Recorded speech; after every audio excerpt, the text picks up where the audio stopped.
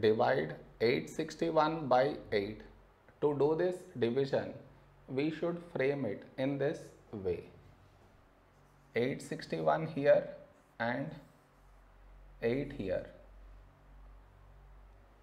This is your step 1. Next, here we have 8 and here 8.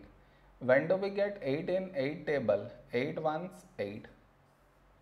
Now we should subtract. We get 0. After this, bring down the beside number. So 6 down. Now here we have 6 and here 8. 6 is smaller than 8. So we should bring down the second number. And the rule to bring down second number is we should put 0 here. Then only we can bring this number down. Now 61. A number close to 61 in 8 table is 8 sevens 56. Now we should subtract. We get 5. No more numbers to bring it down. So we stop here.